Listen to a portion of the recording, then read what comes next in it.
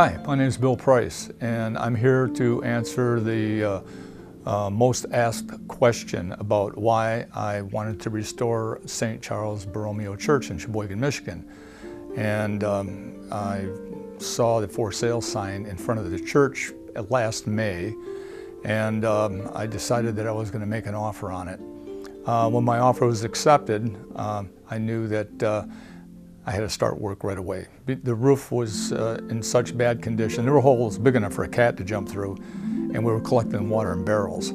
So when I bought the church, I actually took a mortgage out that would allow me to replace the roof, because that was the first thing that had to get done. But back to the question that I'm asked all the time about, well, why am I doing this? Well, it's not to restore a historic building. We've got a couple of endeavors in the city right now that include restoring these older buildings back to their original condition. And the purpose that I have in mind is to restore what the church represented. And that's the tradition of the old church. 1906, when that church was first built, it was designed for an old liturgy that's been in the church for almost a couple of thousand years now.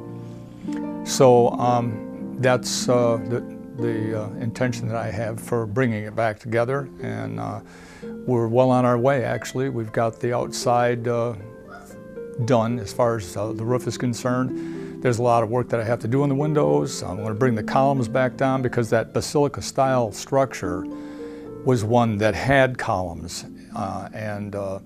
there's a nave and then an apse, and they're all kind of designed similarly.